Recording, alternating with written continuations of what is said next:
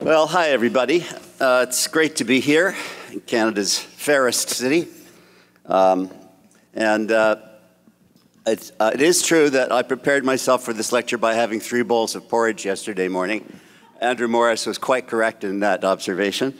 But to get back at Andrew, we are going to be putting on our website photos of Andrew at the Scottish Country Dancing a few conferences ago. And if you look carefully, you will find out what a Scotsman wears under his kilt. This talk is really an outgrowth of being asked to speak to the International Union of Health Promotion and Education, a meeting I don't usually attend, in near Bangkok last summer. And they asked me to address this question in the global context. So I used a lot of slides from the Millennium Development Goals, and I was going to do that here. But of course, for this meeting, I've added observations throughout the talk about record linkage and what it could do to help us assess the degree to which any country has achieved health equity throughout the life course. So that's how this talk is structured. But then I realized that having spent some of my life working in Tanzania and having been back and visited a few times in the last decade, talking about record linkage in a context like that is still pie in the sky. There are no records to link. Or if there are records, they're not very good. If you don't count births and deaths very well, you don't probably have much interest in linking. So I thought, well, why don't I just take 2 countries that I am now in the process of comparing around these 7 best societal investments for health equity through the life course. And those 2 countries are Scotland and the UK as a whole, which is, of course, problematic since Scotland's included in the UK, at least it is until September 18th when the referendum happens. So sometimes I've got disaggregated England and Wales data to compare to Scotland, and sometimes I have to just show you UK data, which of course understates the differences since it includes the Scottish differences. So let's get started. So the first investment. Now, so you're going to say to me, where did I get these investments from? Hey, I thought them up. I'm a really old dog now, and I've been writing about determinants of social gradients and their mitigation for 25 years. So, and some of that was with Clyde. And so I made them up. So if you don't like them, you can use Michael Marmot's report. If you think these are vague and utopian, you should read his report. And I think he's the most amazing guy in the world. I've got nothing but praise for him.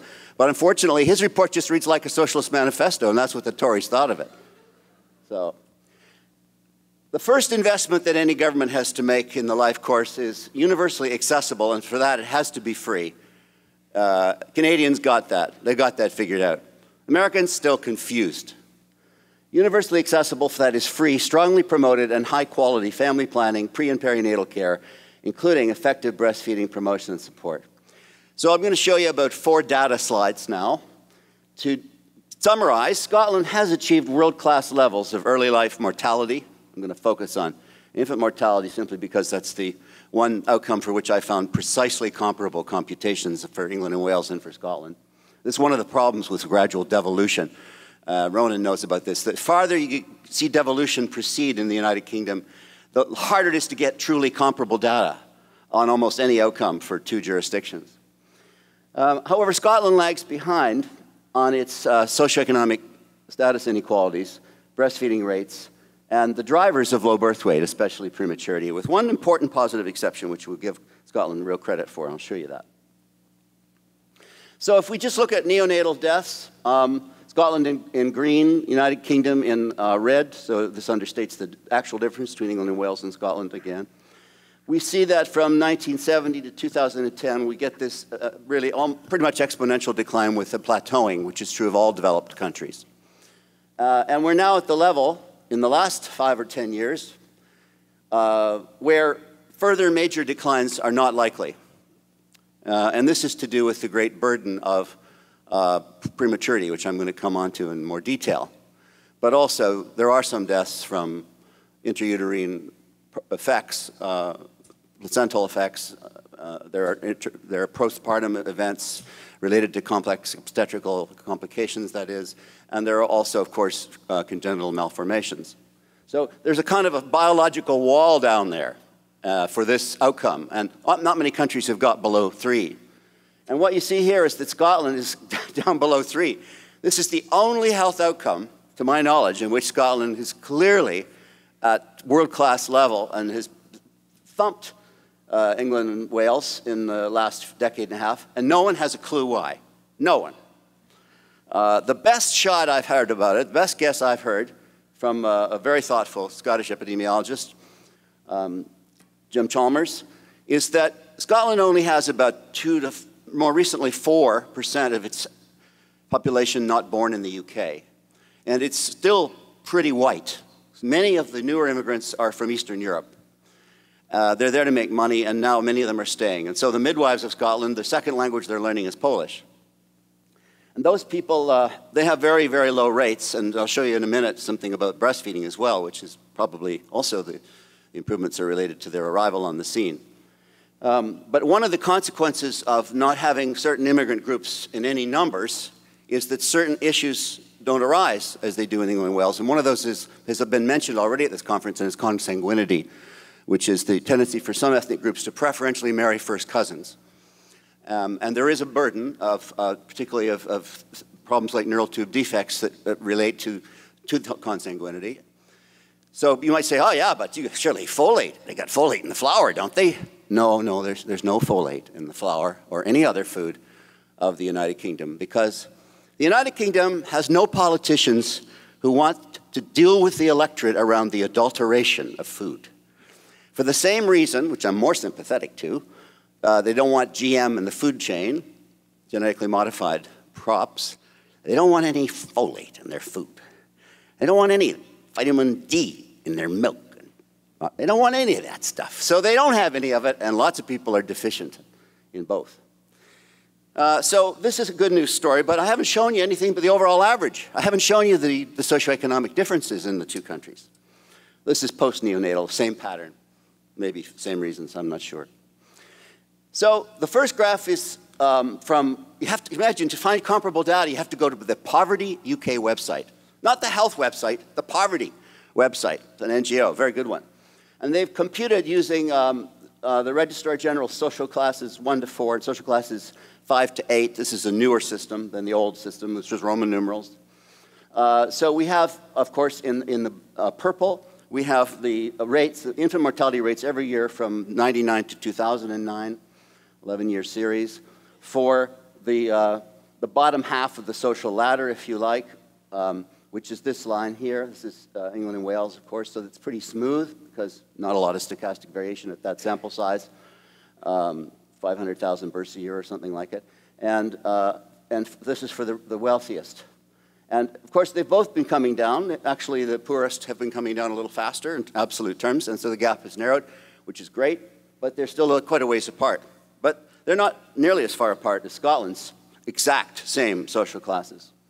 So this is Scottish data. It does bounce around, so you have to draw a best line, a fit line. But without getting into detail, if we take off the far left where they use the old system of social classes, and we just compare, what you'd find if you put the two graphs together, and it's too busy a slide to do that, but I'll tell you what you find. You find that the poorest folks in Scotland with this infant mortality, which is really almost like a middle-income country, sitting at 2001 at around 7.5 per thousand babies, born live births, and down here 2009, it's come down, thankfully, to 5.5 or so. But it still remains higher on all years than the English, and those incredibly sophisticated Scots, of whom there are several in the room, who are at the top of the ladder, they have the lowest rates in Western Europe. Very few countries have rates that low. Iceland, Holland, a few places, a few Nordic countries, Japan. So there's a gap that has not been, it's come down, but it's still there, and it's still bigger than the other country. So what about the main driver of this, which is prematurity and small for gestational age? Combining both, of course, gives you low birth weight. And I've got to be careful what I say here because Fiona wrote the book on this, so I know she'll catch me if I make any epidemiological errors. Well, Oh, well, first I've got to show you an underlying driver, more important than that. And this is a driver of not only infant mortality, but of big differences in intellectual development. In fact, a new paper by Amanda Sacker and others in London has shown that in the last two British birth cohorts, 58 and 70, when breastfeeding is properly measured, it changed the upward and downward social mobility of the children massively. It increased their upward mobility and reduced their downward mobility in terms of intergenerational mobility. And it did so through what appear to be neurological mechanisms, which they had proxies for, and they controlled for every confounder you can think of. They had very detailed data. So besides all the other good things about it, well, what this shows, this is the rates of breastfeeding in the 5 quintiles of Scotland's index of multiple deprivation for all addresses, home addresses. So this is based upon very finely grained data zones, 6,505 of them for 5 million people in Scotland. So each data zone is less than 1,000 people in it, and the data zones are respecting of natural community boundaries such as social housing, the housing estate boundaries. So they're meaningful. They're meaningful communities and sub-communities. And what you see is, with the exception of the bottom one, which is the breast, this is any breastfeeding when the health visitor goes at 6 to 8 weeks.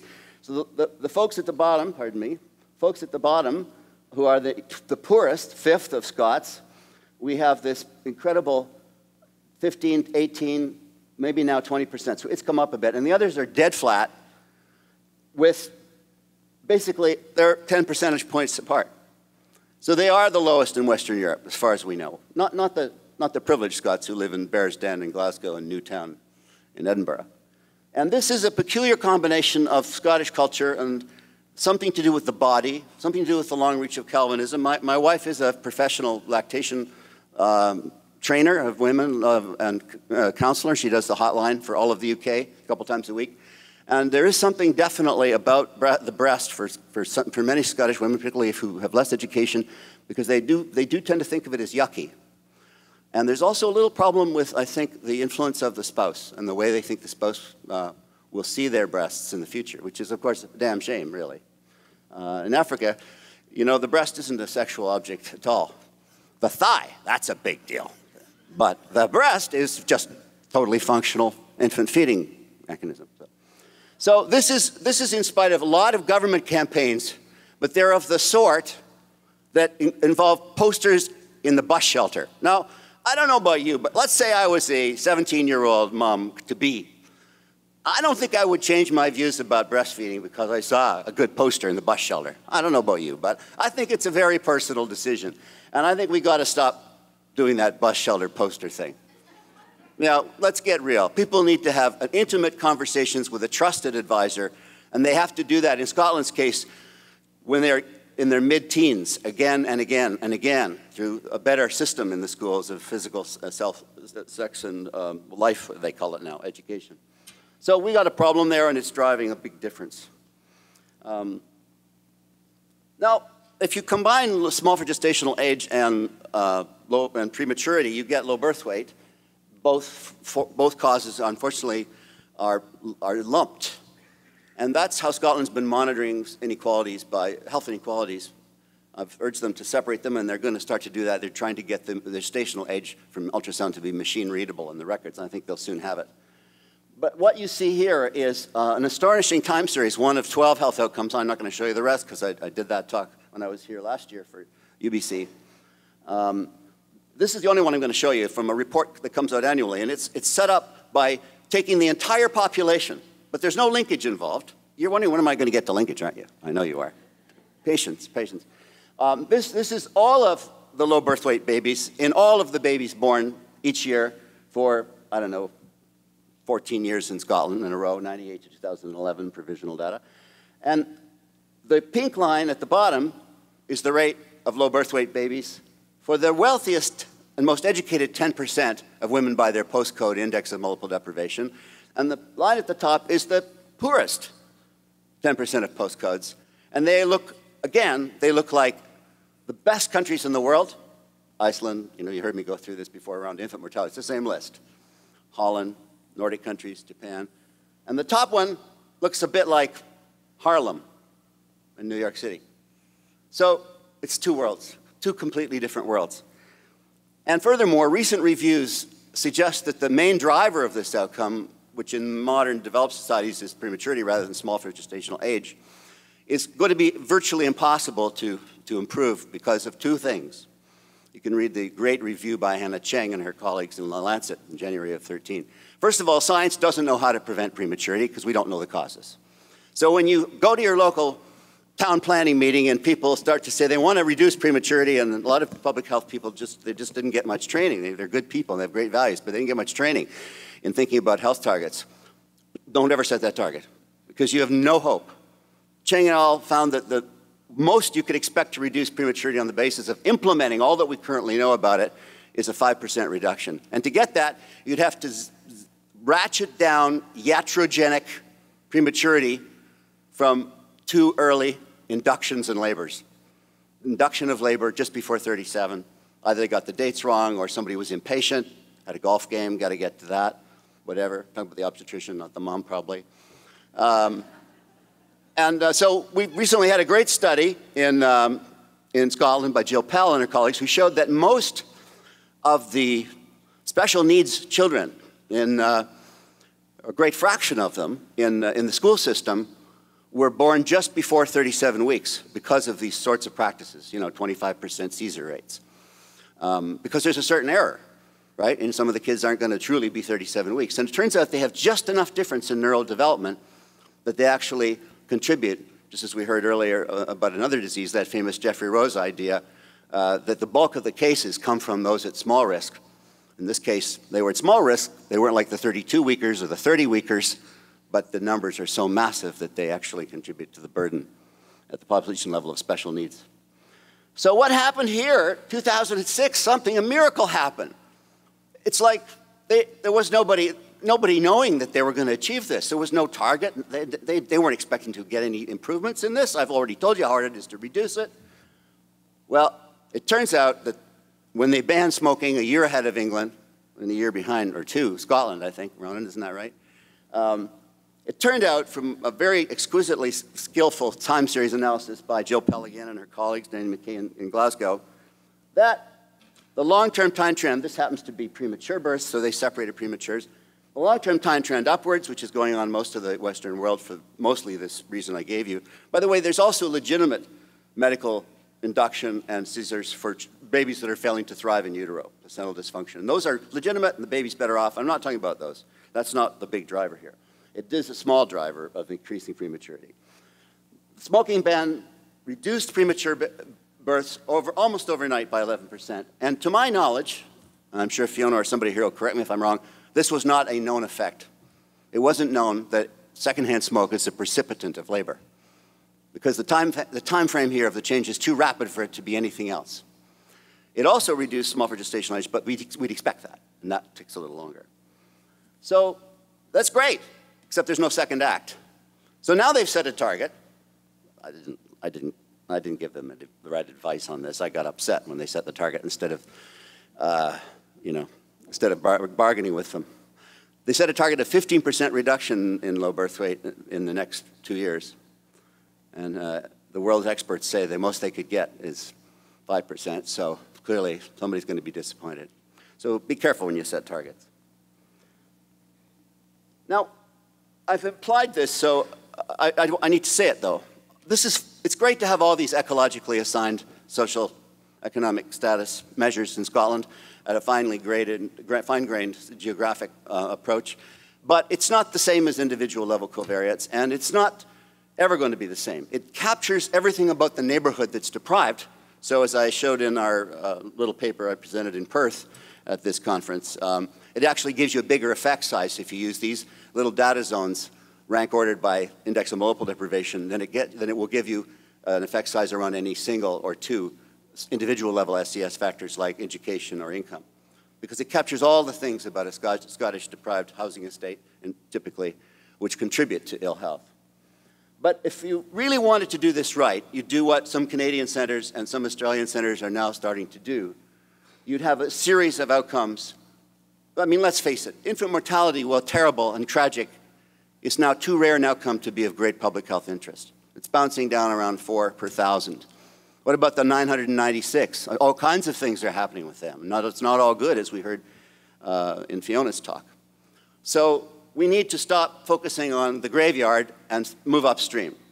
Topic of a different talk, I do. And in this case, we need not only the EDI school entry, but we need other measures which I know are under development. HELP has been working on a measure in toddlerhood and one for later childhood, and other people around the world are working on them. They have to be measures that a health visitor or community nurse can put in place. Because, of course, the great, brilliant thing about the EDI is the kids are all in school and there's a teacher, and when she or he knows the kids well enough, they just fill out the whole questionnaire, all 104 items from memory, and they enjoy it. But not so easy. You want to get high coverage of toddlers. It's not so easy. In Scotland, they're not all in preschool, so I'll come back to that in a minute. So if we think about what we'd like to have in an early life population level data set, we're going to have to get it by linkage. And it's great to have child cohorts. We have one that's pretty good in Scotland, 3 sub-birth cohorts called Growing Up in Scotland. But it only has limited power for all kinds of questions. And it has some volunteer bias in its enrollment, which is inevitable. So it's not so easy. And then it has some attrition, which is impossible to fully correct for, as I think most of us agree. So we need to think hard about how to build that. And Ronan and I are going to be thinking about that for a panel in a few weeks' time in Edinburgh with Ruth Gilbert from London, who's, of course, a terrific researcher on looked after children, among other things. So I'm just going to show you one slide about the EDI because Clyde talked me into trying the EDI in Scotland. It's extremely striking that nobody in the UK uses the EDI. In fact, very few countries in Europe use the EDI. I think I'm right in that. There are a few pilots here and there, but there was none. As far as I could tell, we haven't found anybody in England. So we piloted it in a little area east of Edinburgh called East Lothian. It's very pretty along the Firth of Forth south coast there. It's not a poor area, so we're a little short on the sample size for the folks in the bottom quintile of the Scottish Index in Alto Deprivation. They just don't live in East Lothian. But what we found was just what Clyde would have hoped. He didn't live to see these results, which is it performs exactly the same way there as it does in Canada and Australia and every other place it's been used. You get this great gradient where we have at the bottom the Scottish Index of Multiple Deprivation quintile of the parent's postcode by those little data zones I told you about. And the overall vulnerability, that's kids in the bottom 10% of scores for the overall sample. We had no national sample, so these are the overall East Lothian 1,200 kids we did in P1, first year primary, around age 5 to 6. The poorest quintile had 38.5%, almost the same. Well, that's a very small sample size, as I told you, for the poorest. So that's got a wide confidence interval. About the same for the second quintile, and it drops down to 16.7%. And what Clyde would say, if he were here, is he would say, well, that's very good because that means the government can't find out what the pattern is without collecting the EDI data because it's not completely collinear with social class. It's the case that in the poorest quintile, 5/8 of the kids are not vulnerable. And in the richest quintile, 1/6 of the kids are vulnerable. So just using the index of multiple deprivation, which Scotland's had to make decisions with for a long time to, say, allocate preschool resources, will not get it right. And in fact, in our data, when we did the little maps and we showed the local people, we gave them the maps and the data at the school level. There were 6 school clusters, and one of the school clusters was way worse than they expected. It wasn't the poorest part of the community at all. So we said, what's going on? And they said, oh yeah, that's right. They opened a housing estate there about 6 or 7 years ago. Public housing estate, people that move in, just have time, have a baby. Baby's now 5 or 6. So these phenomena are what the EDI does brilliantly. So I won't go into why we're having trouble, because in my question to Fiona, I did raise some problems we're having getting it accepted, and I'm not done with that battle, meeting with top civil servants and speaking to a parliamentary committee on health and sport next week. And I'm going to give them a run for their money, and I'm going to see why they don't want to invest in the future of young Scots by finding out where their money would do the most good in preschool. I'm going to use Fiona's slide she used on John Howard. If that could convince John Howard, Fiona, I can convince these Scots. Second investment, and I'm going to have to speed up now. I spent a lot of time on the early life one, so you forgive me, but it's also the most important one. It's the one with the most rapid yield, and it's the one with the largest payoff per your pound invested. Labor market tax transfer such as parental leave policies, to lift all parents of young children out of poverty. And this is actually cheap, because when I lived in Tanzania, the absolute crude birth rate was 5% per year. So out of every 1,000 people in the population, there were 50 new babies born a year. So all those kids have to be raised and then sent to school and all the rest of it. Well, Scotland's crude birth rate is closer to 1%. So the burden is 1/5 as much per capita, simply because of crude birth rates. So Scotland could afford to do this, but it hasn't chosen to do that yet. And I'll show you the data. This is child poverty rates in the UK as a whole, and in Scotland. You could ignore all of the middle of the graph because it's the regions. And it shows this huge variation across the regions of the UK, England as well as Wales, that is, not the whole UK. And then on the far right is Scotland. And what you see is 2 points in time. The left purple one for the English data, take the far left pair of bar graphs, is 1996, 7 to 8, 98, 99 child poverty rate. And it's sitting up really nearly 40%, right?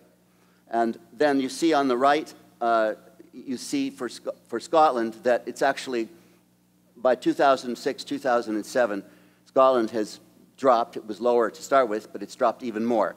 So you know what Churchill said. He said there's lies, damn lies, and there's statistics. So that's the problem with child poverty rates when expressed as a relative fraction. So what this is the percentage of kids whose families make less than 60% of the median income. So what's happened is that the top half of the income distribution in the UK has made more money every year until the last few years and done really much better than the poor. The poor not moving anywhere. And in that situation, you get this sort of paradoxical situation where you cannot improve the poverty rate very much because it's structurally set.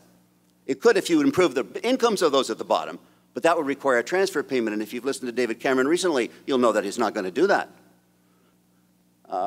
So the second problem is that in the last few years, the median income has actually dropped.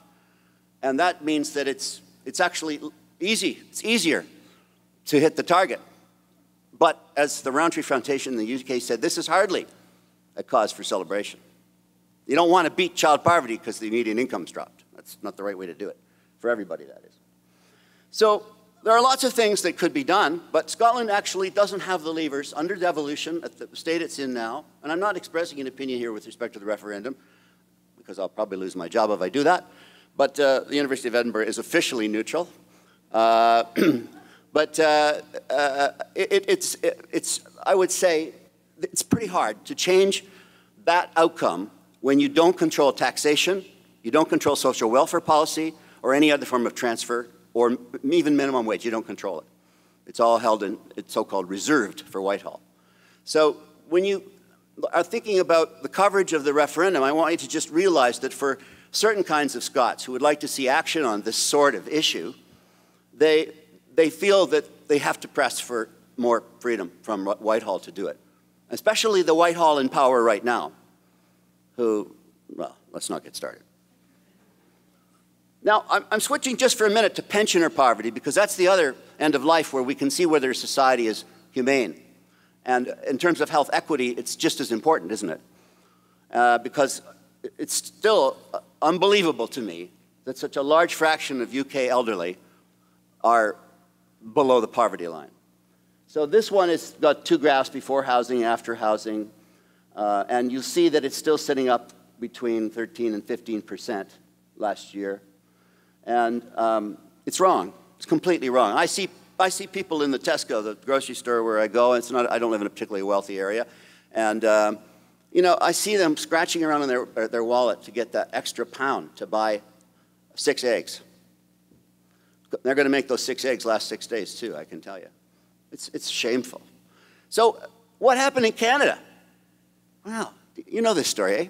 Brian Mulroney was on Parliament Hill, and he said he saw a grey power demonstration in front of him, and he thought he would avoid it, but somebody at the front, I think she's fairly diminutive, very, very powerful woman, though, she came up to him and she said, "Brian," she said, "if you don't index the pensions, we're going to get you at the polls." Now, you may remember that Bob Mulroney was not a liberal in any sense. He closed down Shefferville, Quebec. That was his hobby. He closed down whole towns, mining towns. And he didn't want to index the pension, but they vote. The children of the poor don't vote. So Brian indexed the pension, and now Canada has one of the lowest rates of elderly poverty in the world. Very similar. This is old data, so it's an old slide. We've got newer data, of course, now, but a lot of my Canadian data is old. This is in '91, and Canada's poverty. So this graph's constructed, as many of you know, it's from Kai-High, but where the gray bar is the percentage in poverty among the elderly before taxes and transfers, and the green bar is after taxes and transfers. So it shows you this enormous power that taxes and transfers do, like an index pension, to bring down poverty rates to under 5% in Canada. There's the UK. At that time, it hadn't brought them down even to 20%. So it only looked good compared to Australia and the US. Sheesh, what kind of comparator is that? Lame duck. So we could do more. Now, what about record linkage? Right now, we don't have access to, as Andrew Morris was explaining, we don't have legally the ability to readily link to HMRC tax data.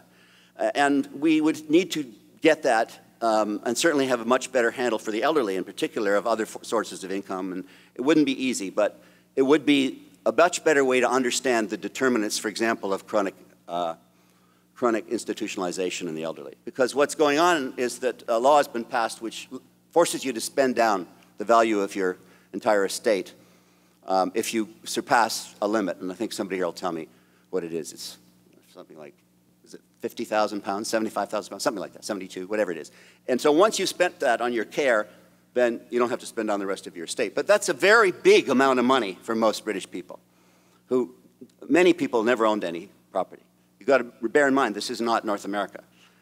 Okay, so in order to understand the determinants of chronic institutionalization prematurely, you have to know whether some people are at risk of spending down their capital when they don't have a relative who's going to take them in. And you've got to have a very detailed understanding of their finances as well as their health.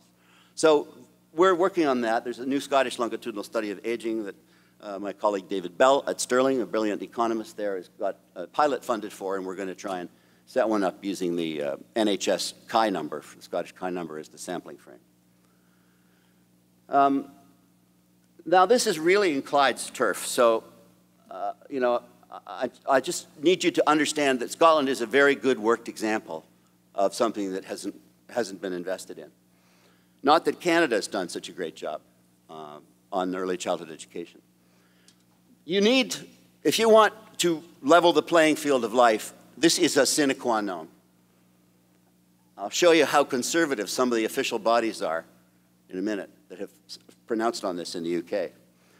You have to have universally accessible, that means a pram walk away on a winter day, or as they say in Scotland, when the drich is stoten down.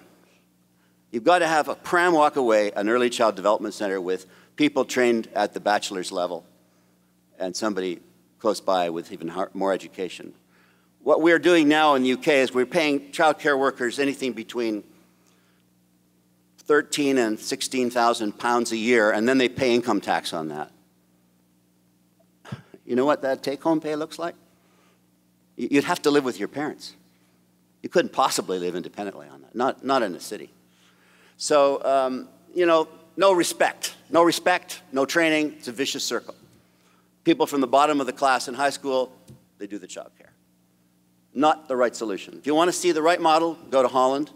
Every neighborhood has a center with a pedagogue with bachelor's level training in early child development, and they know how to mix and match the activities to stimulate all the aspects of the kid's development that need stimulation, and they know that the little kids from deprived homes come in completely unable to express themselves, their wishes, their needs, cowed by authority, boys acting out, girls withdrawn. That's the price poverty exacts on children by age 5. And it can be largely turned around, as Murabuka data from Perth showed, that the great graph that Fiona put up. I didn't have to use that graph. Thank you, Fiona. So Scotland has tried. It said it's going to try and get more and more kids into preschool. Age 3, I think they have a guarantee now of 15 hours a week. They're going to increase that. But the quality is the problem. If it's not high quality, it won't do the job. So shortly after I got to Scotland, there was a very interesting, well, first of all, I just need to show you one thing.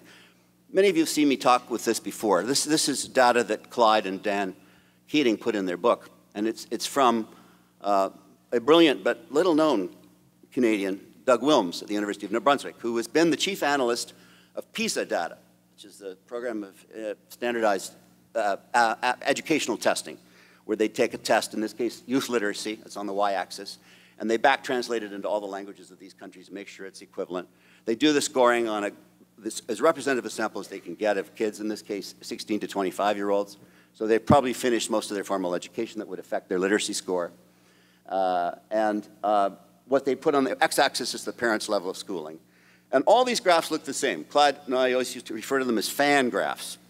And what they show is that if you're a little twinkle waiting to jump down from the sky to be born, and you're over a country with those kinds of names, Northern Ireland, New Zealand, Belgium, Ireland, Poland, USA, and Canada's in the middle, the slope is very steep between your parents' attained education level and your score at 16 to 25. Because, well, you fill in the blank, I'll come back to it. These countries up here, oops, sorry. These countries up here are leveling the playing field of life, and they're doing so in a very particular way. Now, if Kate Pickett, who's an old friend and a former student, and her partner Richard Wilkinson were here, who wrote The Spirit Level, they would tell you that it's because the whole society is more equal. They would say, oh yes, it's just because Sweden and the Netherlands and all, they're all just more equal. Everything's more equal. It just permeates. It's like miasma. I don't buy that. I don't think that's helpful. The truth is, these countries have had for decades, this is old data, this is Doug Wilms' publication from the mid-90s, they have had for decades near universal pre-primary education of the sort I described above. So when kids hit primary school, they're way more equal in their ability to learn and function in a group environment. So if you are a twinkle and you're thinking of jumping down anywhere to be born, you know, you've got to jump into a rich family if you're jumping down out of the celestial plane in these countries, but not in these countries up here. So this, of course, is sort of something many Canadians have become dimly aware of over the years. Didn't convince Mulroney when they canned the Child Care Act, right? They got that out of the way, first order of business. Not Mulroney. What's that guy in charge now? Oh yeah, that's the guy. Yeah. But you know, most people in education know all this in Canada. Not so much in Europe. This graph is radical for people in Europe. It's a radical idea that you could change transgenerational transmission of educational attainment, that you could actually change it, in some countries much more than others. But when I got to Scotland, a very interesting report was issued by the Scottish Literacy Council, and it basically said this. Oh, that's just to show you. I said some very conservative bodies were beginning to say that everybody should start school at 2, and if they're high risk at 1, it may mean preschool care. That is the official school inspection agency of the UK. Those are school inspectors. They're not the radical socialist league, right? It's just not a radical idea. It's a wonderful thing that they said that. But so far, not a peep out of Whitehall, not a peep. So this idea, of course, has been widely now publicized. Particularly Jim Heckman is going around Western countries, he's been in Britain doing talks, and he uses these graphs to make the point, you get the biggest bang for your buck by investing in that early period. So you all know all this, but that's not what's happening in the UK.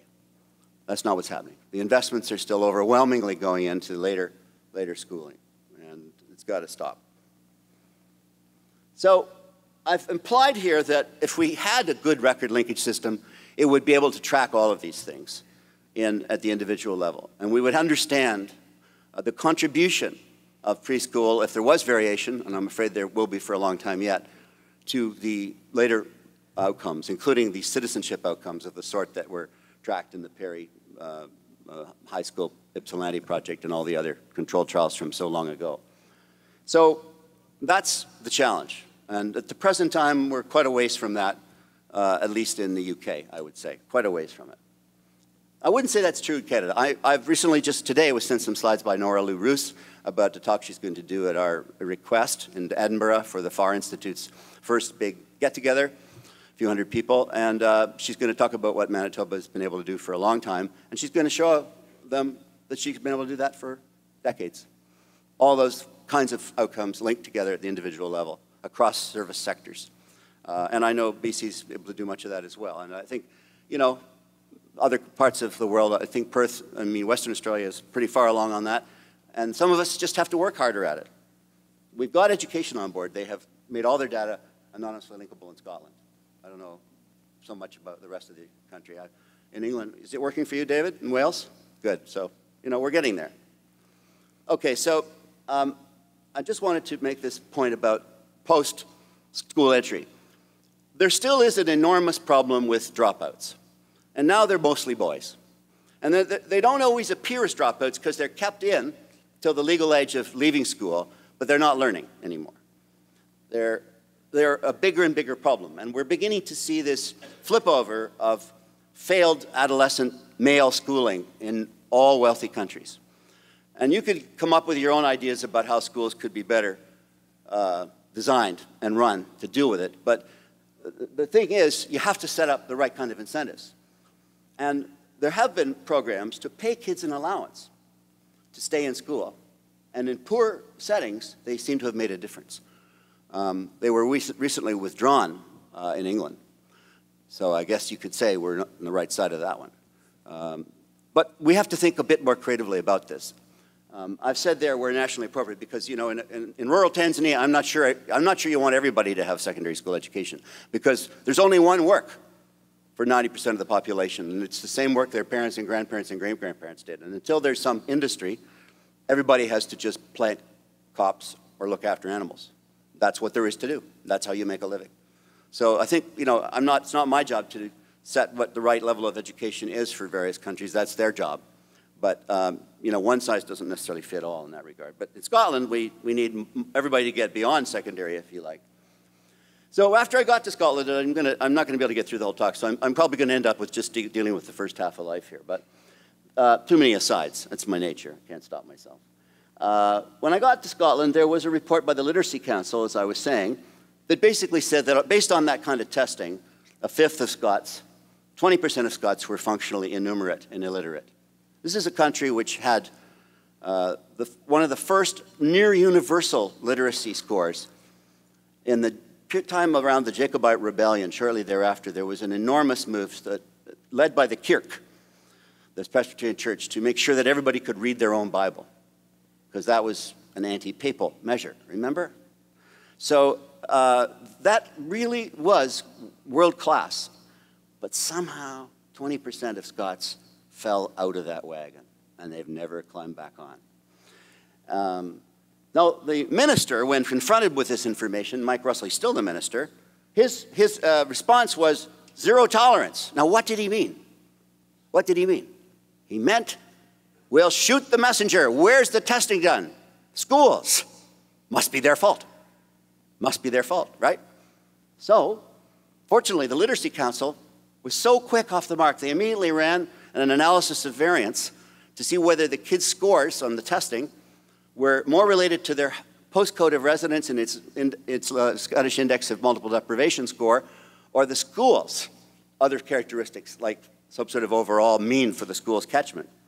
And what they found was, while individuals may defy this trend, no school in a deprived area is able to record a similar level of success, that is on these standardized tests, to that achieved by all schools in the most affluent areas. The gaps between schools are far less important than the differences between students. In Scotland, who you are, and they don't mean your genetics, they mean who your parents are in terms of social class and the neighborhood you're raised in, is much more important than the school you attend. Now, I understand the schools can make a difference. I'm not a naysayer. I do get it. Schools vary, and some schools are incredibly successful at doing more with kids than others. But when you start as far behind as a kid from a housing estate in Scotland at 5, they're not going to pull you up by your bootstraps. Not going to happen, statistically speaking.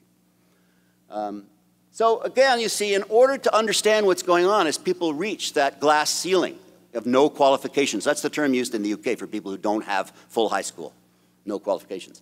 And there's no jobs for those people. where I grew up, in a village of 2,000 outside of London, Ontario, those guys, great hulking guys who were kept in until grade 8, until they turned 16, they pumped gas for the next 25 or 30 years. There's nobody pumping gas there now. There's no jobs like that. In the winter, they shovel snow. But there's no jobs for people who have only a strong back in modern economies. They're vanishing. So we have to take this very seriously, and we have to think hard about how we would deal with that 20%. And if you're not sure whether it's 20% in your society, see if there's somebody run the EDI on it, because the EDI will predict really well, and Sally Brinkman and Fiona and others have shown this recently in Australia. It really, really tightly predicts later school success, and therefore your life course chances of making any money and rising very far in any kind of work. So I'll just finish with this one, because I think I'd be rather leaving a little bit of time for discussion, and I'm keeping you. Some people think that people like Clyde and I and others in this room who've championed population health and worked with public health, we've got some sort of a thing against medical care in a clinical sense. No, no, no. I have publicly debated people who, in Canada, as a member of the sort of socialist rump physicians group in the medical reform group for many years, people who thought, as one famous dean of medicine at the University of Toronto said, healthcare should be just like hamburgers. Should be bought and sold just like hamburgers. He was a bit of a hamburger, that guy. But the truth of the matter is that Canadians are often put on the back foot, as they say. They're back-footed by arguments like, well, you know, anything in the public sector is less efficient. Or, well, you got to have a market. Now, we know that in the UK, the confusion is so rife that the former Minister of State for Health, Andrew Lansley, whose entire training in health policy comes from the members of the golf club that his wife, the GP, took him to meet. That's his entire training. And he got all these ideas from that kind of source, and a fair bit from KPMG, and Pete Marwick, they were in there. So, you know, and he's brought marketization again to the NHS, and it's wreaking havoc. It's a disaster. And my good colleague and friend, Alison Pollock, fights that fight in the BMJ and the Lancet every few weeks and writes about what a travesty it all is. And I think she's gradually winning hearts and minds, but boy, it's slow work.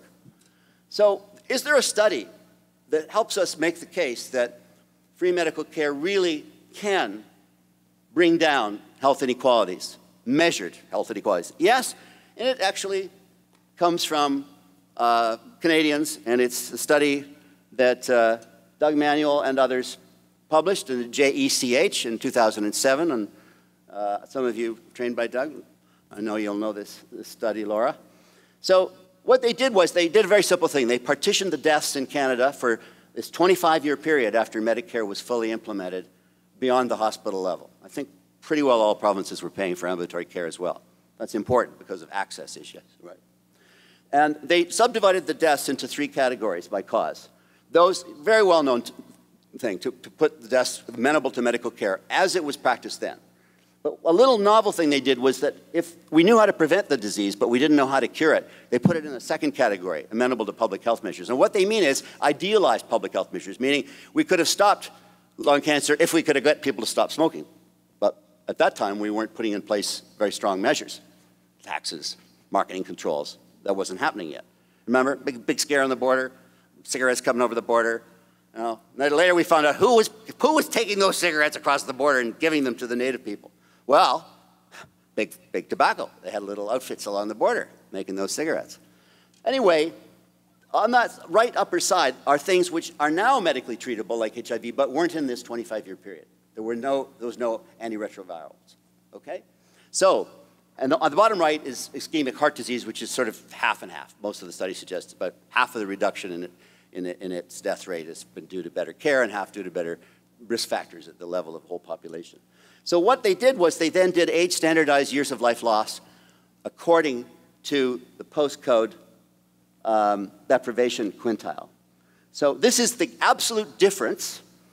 On the left is for causes due to amenable to medical care. The absolute difference between the top and bottom quintile by a postcode of address, a basket of measures of social status.